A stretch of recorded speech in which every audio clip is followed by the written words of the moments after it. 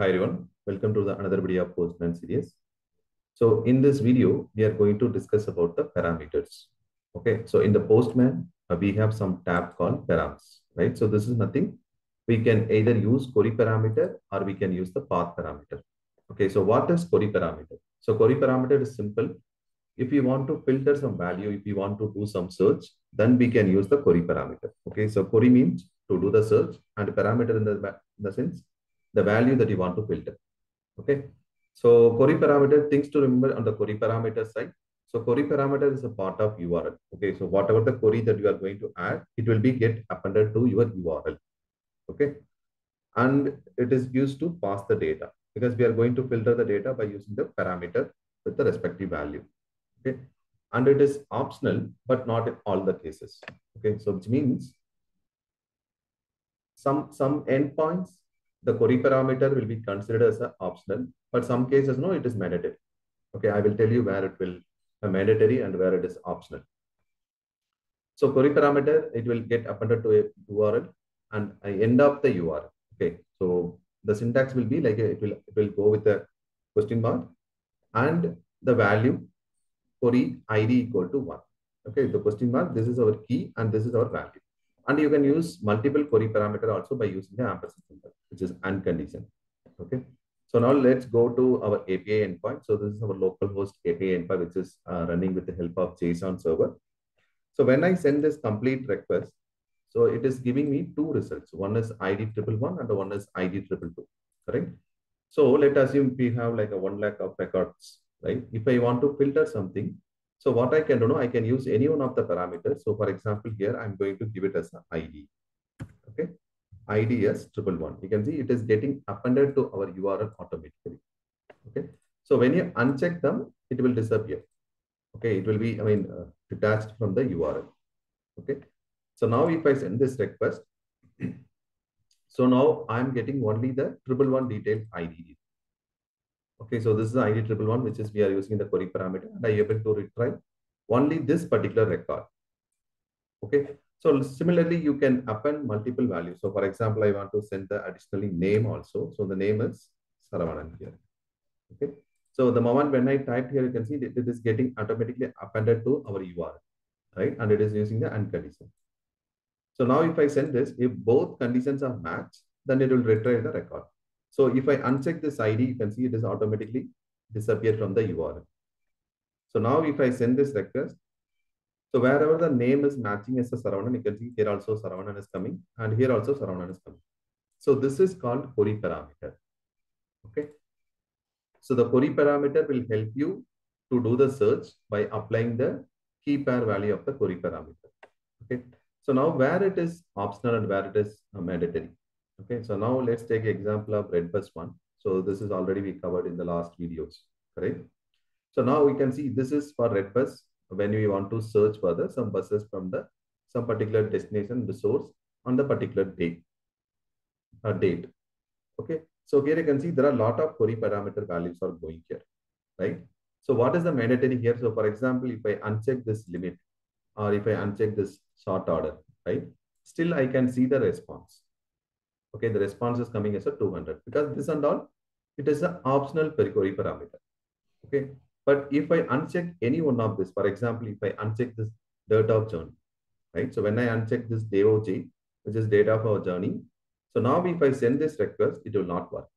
Because if you are looking for a bus, if you are going for a travel, so what is the mandatory thing? You have to give your starting point and you have to give your ending point, right? So here it is from city to city and the date also you have to provide.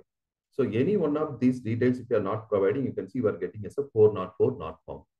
So anything on the forwarded series, it is a client side error. Okay. So considering in this case, these parameters are mandatory and these parameters are optional. So even though if you uncheck a couple of things, you can see group ID, section ID. So if I send this, still it will work.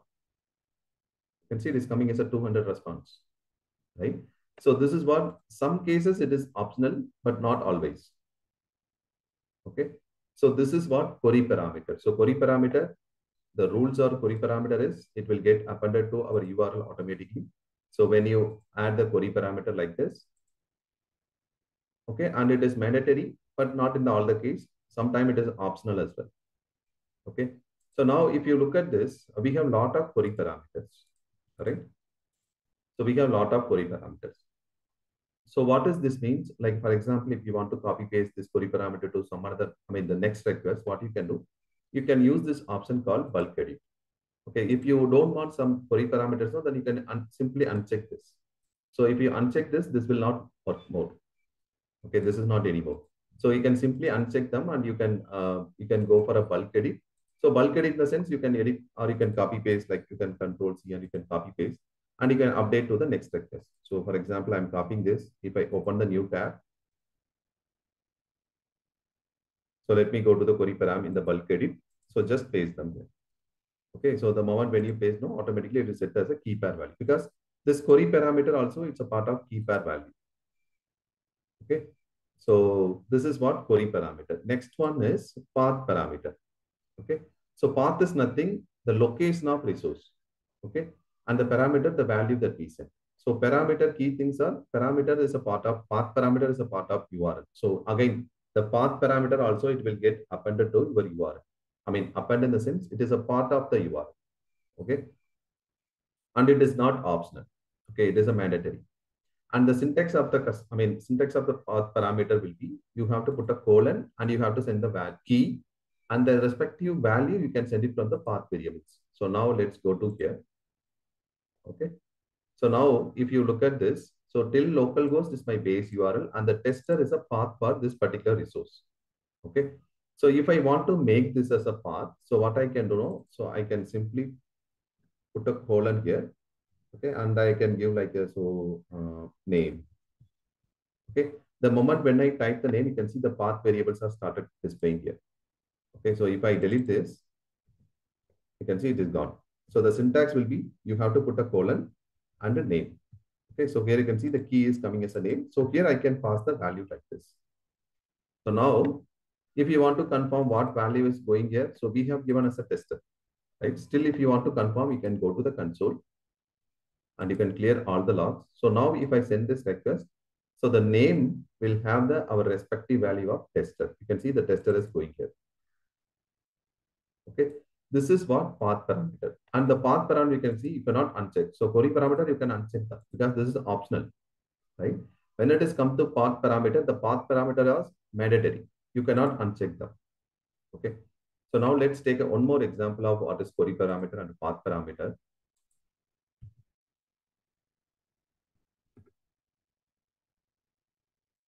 So this is my github.com. Okay, this is a github.com website. So if I want to go to my page, so this is my account. Okay, so this is called path parameter. This is my account name.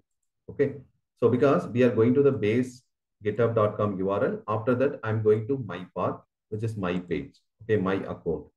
So now if I use any other account like some random name, if I give like this, so this will not work, right? You will get 404 not found because this username does not exist with the GitHub. So let me go to my account back. So now consider this is my path. Okay. So inside this, so I'm into my overview page, which is my dashboard kind of a page. So now if I go to repositories, so now you can see this is getting appended as a query parameter. So we are going to the github.com. In github.com, we are going to my account. In my account, we are into the repository tab. So the repository tab is, you can see it is getting appended in the URL by the name of query parameter. So if I go to the projects, then the tab equal to projects will come. Okay. So if I go to something like open source or pricing, so pricing is a path. Okay, you can see it is coming as a path. Right. So if I put something else here, then it will not work because this is not a valid resource. Right. So that is what the query path parameter. So it is a location of resource. So like it will be ///. So when this this path parameter will come into the picture. So for example, you have some variables defined. Okay, so for example, this is one, right? So localhost 3000 is our port number. So tomorrow, if this port is getting changed to 5000, right? Let's assume you have like a 5200 request in the Postman. It is very hard to go and change every time, right? Instead of doing that, what we can do, we can define as a path variables. So that variables, you can send it from any one of the variables like a collection variable or environment variable. So anyway, we will see the variables topic in our upcoming videos. I'm just giving the heads up on the variables part also. Okay. So this is how we have to use query parameter. It is optional. You can filter out the values. I mean, you can filter out the results, and it is part of the URL. It is optional, but not always. Okay. Path parameters. It is a part of your resource. I mean, it's a part of your URL, and it is a location of the resource. For example, if you want to provide me your correct address, so you have to provide like a www dot some abc.com/city/ your area name / your street address, then apartment name, then you will provide the door number as a query parameter, right? So if I want to reach you, you have to provide me the correct details, correct address details, so I can reach your home, right? That is called path parameter. Okay. So let's take another example of query parameter and path parameter. So the one more example for the both query parameter and the path parameter you can see here. So this is one of the weather API where you can check the forecast for the particular place. Okay. So here you can see that the city name is going as a query parameter and the count, right? So number of days you want to see the forecast for the particular city or particular place. So we can change this one to, I mean, you can have any city name. So for example, I'm giving as a Chennai. Okay, so the count, I'm just giving as a 3 days. So now if I send this request, so now the response is coming for the 200 and I can see the name of the city I have given as a Chennai and the number of count I'm looking for the last 3 days. So this will give you the forecast report for the particular last 3 days. So this is sunrise and sunset, temperature, details, everything. Okay. So here, if you look at what is mandatory in the sense, so the location is mandatory, right? This is query parameter. So why the location is mandatory? Because if you want to see some forecast for the particular location, you have to provide either location or you have to provide some location coordinates or city name or country name, something, right? So without that, it is very difficult to find. So if I uncheck this and if I send this, so we'll be getting some error, which is 400 bad request because we are asking to check for the weather report, but we are not providing any locations, right? So that is our mistake, which is a client error 400 bad request. So now if I uncheck this and if I uncheck this count, right? So in this case, this will work. Okay, you can see this is working. So we are getting as a name as a Chennai and we are getting as a 200. Okay. The count is by default, they are giving as a 7. So if you look at your mobile weather API application, so when you open that weather API, by default, it will give you for the the next 7 days forecast, correct? So if you want to control that count, then you can send this count along with the query parameter. Okay, so if you do the control, if you give just only for 1 day, then the weather report will be shown by only 1 day. You can see the count is, shown as a 1, right? So this is what query parameter. It is optional, but not in all the cases. Okay. And you can see the path variable, right? So this is complete path. So till org is my base URL. After that, data, version, forecast, and a daily, right? So till this, my resource, my path, right? So here you can see the version is currently it's a 2.5. Okay. So this is what working now, 2.5. So sometime if it is later changing to 3.5 or 4.5, so you have to change them. So instead of doing that, what we can do, we can have this as a path parameter. So path parameter colon is the syntax and you have to give like any key. So I'm giving as a just a version. So the moment when you type it as a version, you can see the path variables are generated. So here I can pass the value like 2.5. So when I send this request, you can see this is working fine. So how do you confirm this version is sending as a 2.5? You can go to console. You can see here, it is going as a 2.5. Okay. So this is what all about the parameter. We have 2 types of parameter in the Postman. One is query parameter and one is path variables or path param.